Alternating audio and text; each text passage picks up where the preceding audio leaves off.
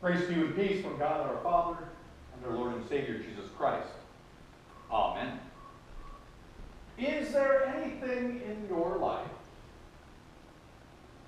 of which you are completely and utterly convinced is real and true?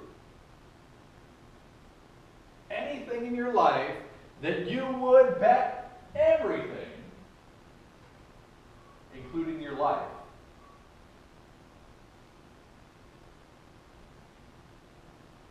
is there something in your life that is something like that? Yes, Mike? Well, I believe that God loves me and that God was, died on, and Jesus died on the cross for me, and that my sins are forgiven.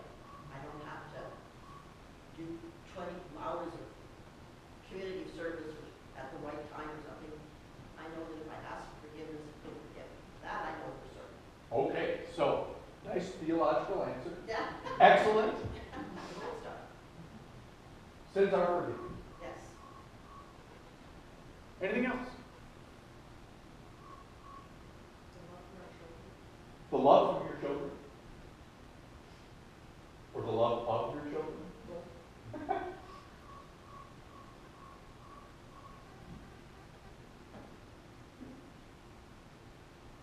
That it? Well, I know for certain it's death and taxes. Okay. Death and taxes. I was hoping someone was going to bring that up.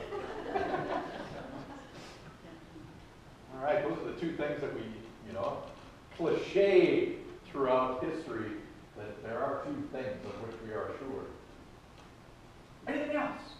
I believe that my husband loved me with all his heart. Okay. So that there is that husband or wife love that is indeed full and from the heart. And vice versa. Good.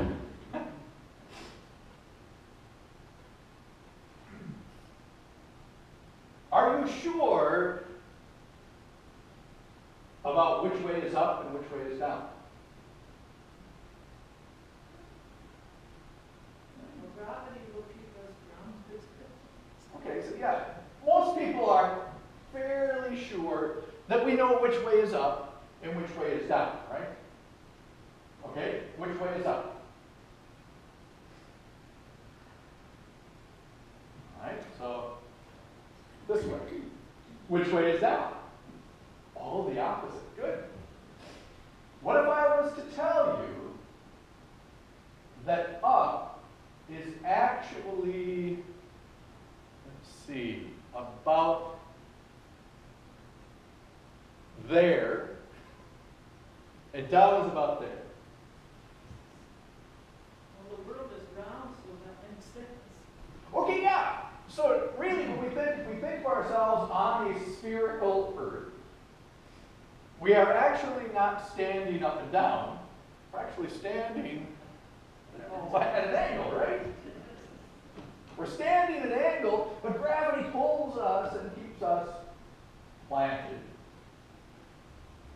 But what we would think is up is really off kilter by so many degrees. And so when we think of which way is up, it really depends on our perspective as to where we are.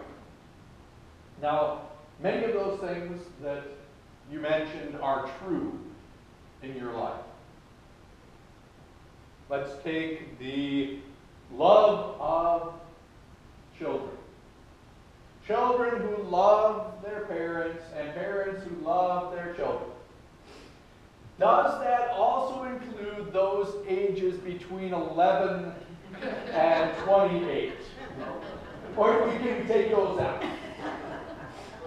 Or maybe those ages between 2 and say 4. It's just harder. It's harder in those days, right? Well, both ways.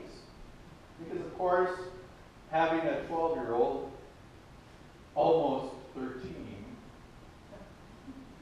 I'm beginning to hear a certain phrase quite a bit more. And now be ready for it. I'm sure none of you would believe that this person would ever say this. To hang on to something because it hurts in such a way. But I'm sure I will not hear it the last time.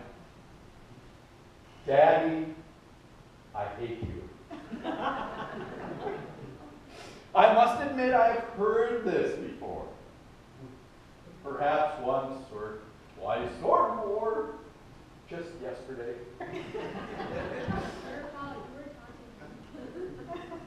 What? Talk to you. Hey! Have you ever, those with children, have you ever heard from those lovely, sweet, glorious children that you have brought into this world? Have you ever heard that statement from them? Yes. Yes. Okay. Now, sometimes a children's love of parent is difficult because, of course, they're fully psychologically not developed quite yet. They sometimes have missing pieces that sometimes makes it difficult to accept direction and boundaries. But let's say us who are adults, as we look at our children and their wonderful smiling faces, have you ever thought to yourself, I just hate my child. I just can't do it anymore. If it wasn't illegal and knowing I would get caught. Have you ever said that to yourself? Maybe not even out loud, but perhaps inside. May have thought this to yourself.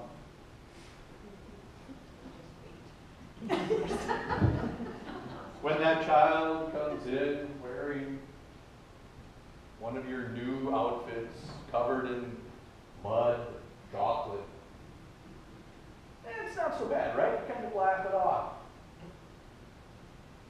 But there are opportunities and times in a life in which you find yourself in relation to another where perhaps there may be a disagreement or a misunderstanding or a complete and utter knockdown, drag-out conflict. Well, the reading we had today. Now, we look back into history as to, wouldn't it have been nice to been in that first century church when everyone got together and they enjoyed meals together and they never had any problems because they didn't have furnaces in their churches because they didn't have churches. They just gathered together. There was no problems in that first century church. Why? Sometimes we begin to think that, well, maybe we don't have to go back to the first century, maybe just the church in the 1950s. Right? If we just could go back to the church of the 1950s, when things were just quiet and wonderful, and society said, oh yeah, we're going to have everything closed on Sundays, so don't feel like you're missing anything. Go to church. And of course, everyone seemed to go to church. As we look back, even into our own lives, right? If only we could go back 10 years or 20 years when life was just simpler. When we didn't have phones in our pocket or our purse. Where if we actually had to make a call, we had to sit in the kitchen. Unless we had one of those really long cords and we could go around the corner. Simple. Or simpler lives where there really wasn't a whole lot of conflict. Right? Wrong.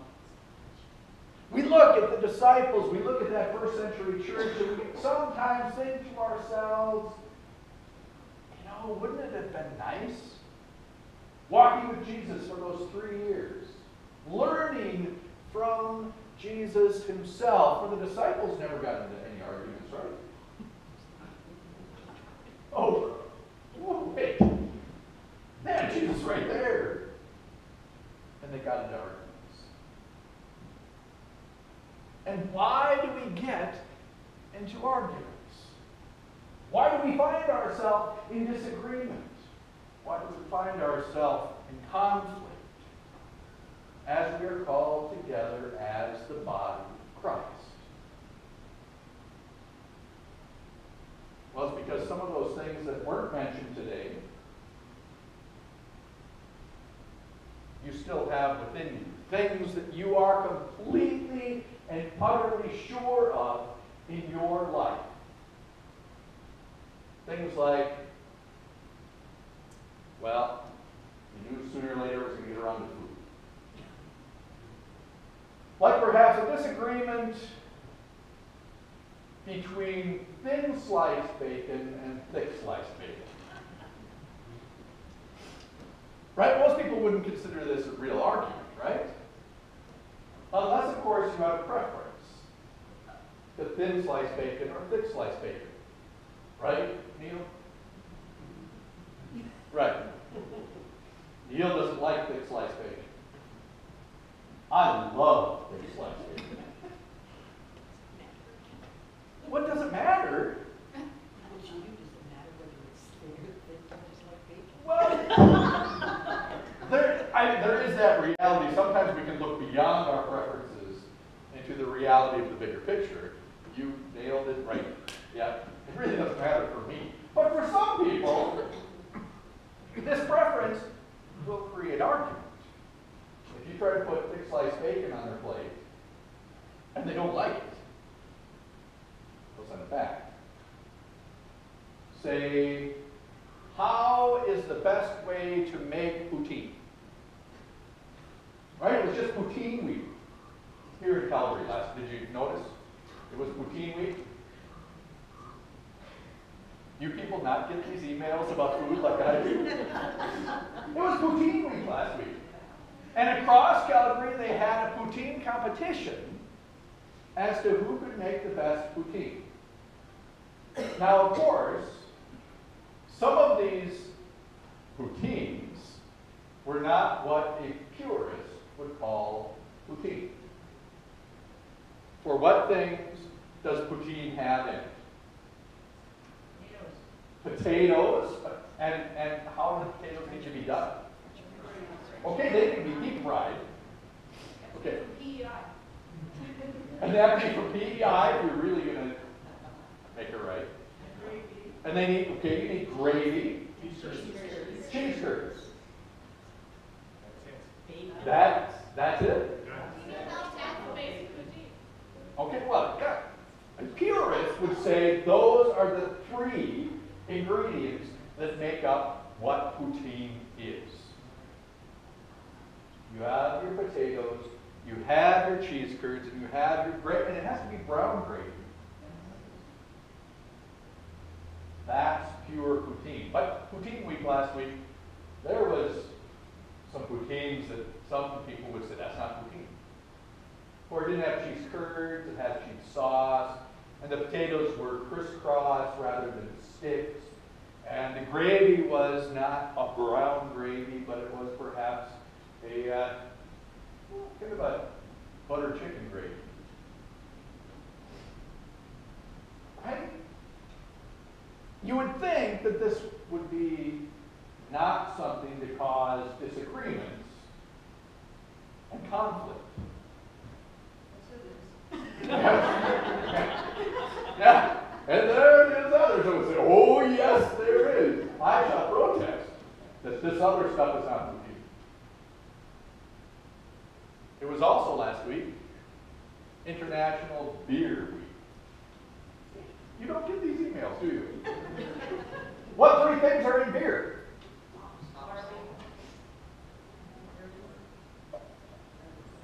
Hops, barley,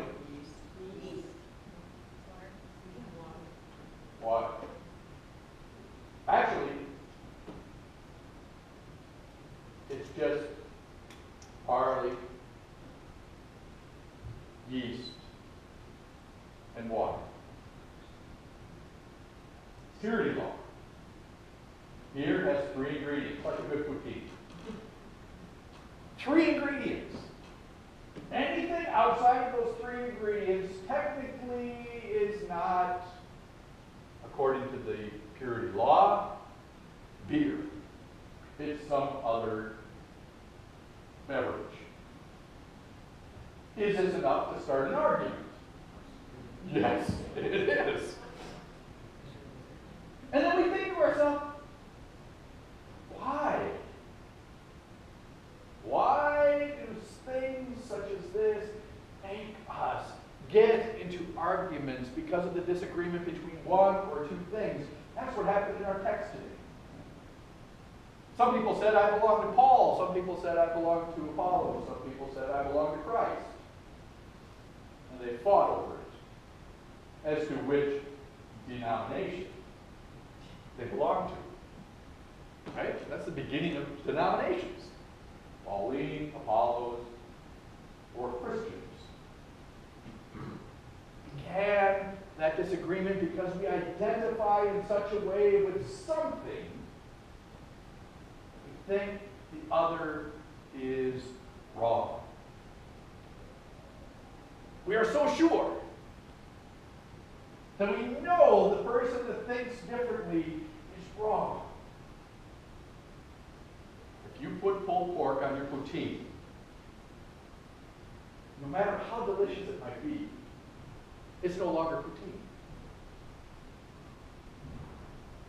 If you perhaps change from being a Christian that followed Peter, in other words, you have a Jewish background, and now you follow Peter because Peter understood what it meant to be a Jew becoming a Christian.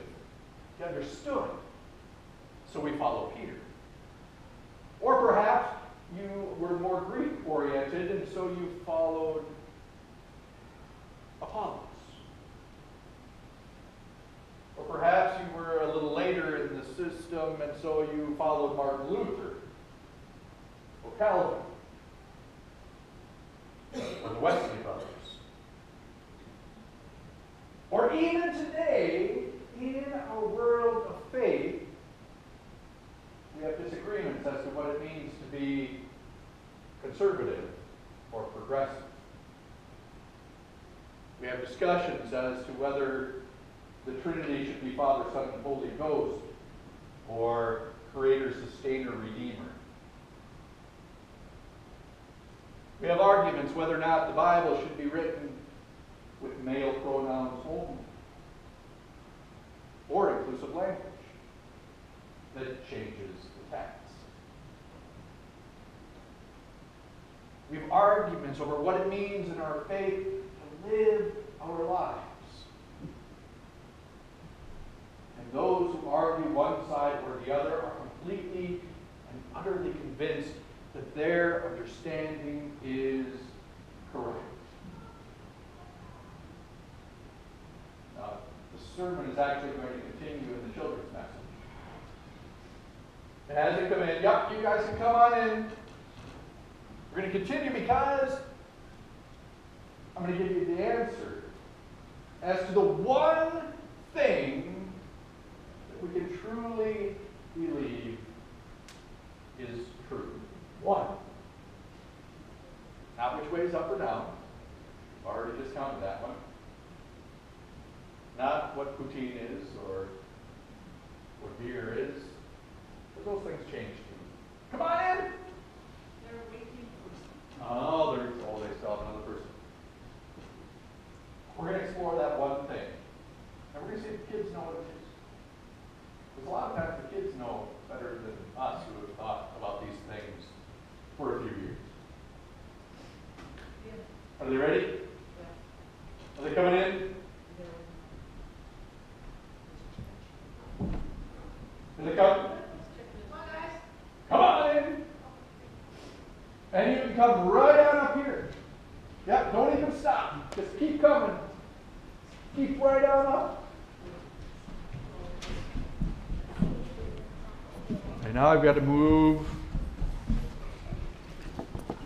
again.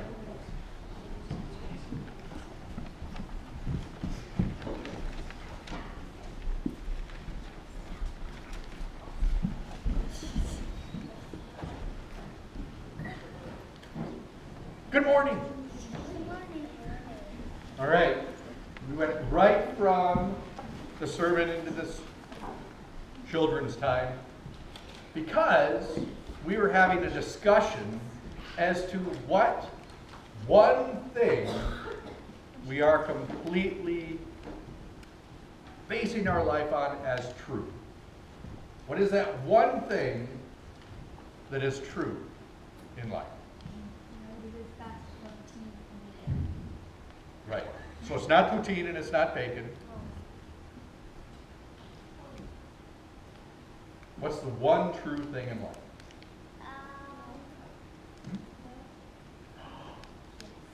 We love each other.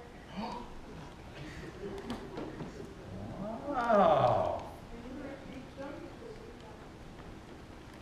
Well, we had an answer of love and that we love each other. Do you think that that's kind of the one true thing? Taxes, debt. Death and taxes are the other things. Well, we can discount death and taxes, right? Because Jesus said, if we believe in him, we shall never die. Now, what that means is a whole different thing. And then taxes, well, there are some places that you don't pay taxes. Or you don't, if you don't want to, you may get in trouble, but you don't have to pay taxes. So really, even death and taxes aren't completely true. But I would say that love is the one thing that is true. Because it is that understanding of love that makes us think that when it comes down to it, it's not always just about me, right? It's not just about you even, or you, or you, or you, right? It's not, when we think and we come into that place of love, we know that it's not about us because love always makes us think about the other. Now, 2,000 some years ago, there was a man who lived a life that told us about love. And that one truth that even in those last days of his life, when he was being whipped, when he's being beaten and pushed around and nailed to a cross, he told us something. Right? He told us that thing that is the ultimate truth in our life. And you know what we're going to do? We're going to sing it.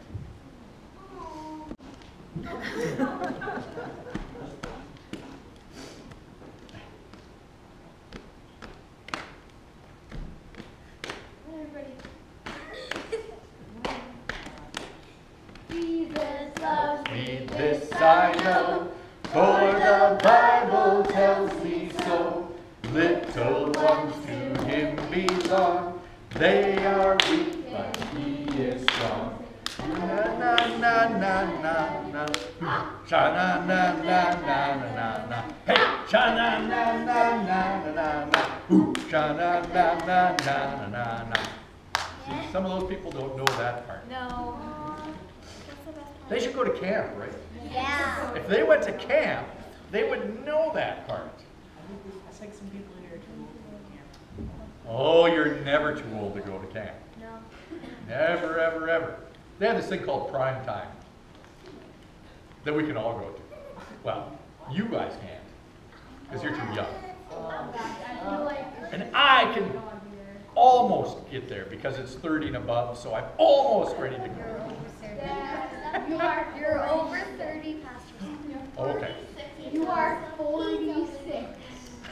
It's a good thing that you're here to keep count. You know something? All right, so when we think about it, We can drive all the way to the mountains and then drive short ways to get to Banff. that's right. Banff is in the mountains. You have to drive there.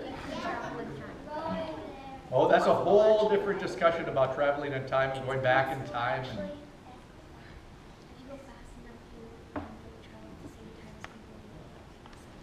that's right, because of quantum physics. Okay, well, we're going to, just before we pray, we're going to do one last thing, talking about time travel. Okay, if any of you in your lifetime create time travel, what I want you to do, well, is that machine or whatever that you use to time travel, I want you to come back to this morning. I built the time machine. Okay, if you build it, come back to this day, right here, okay? So, in like the count of 5, you ready? 5, 4, 3, 2, 1. Or you forgot. Yeah, exactly. All right, well, we'll try again another day, I guess. So we're going to fold our hands. Nope, not yet. And let us bow our heads and let us pray. Dear Jesus, we thank you so much that you love us. And that frees us to love you and everyone. Bless us, love us, and be with us. This we pray in your name. Amen. All right, Miss Mark will collect your offering over there. Oh my gosh. No. And then you can head back to your seats. That's right. And in a low voice.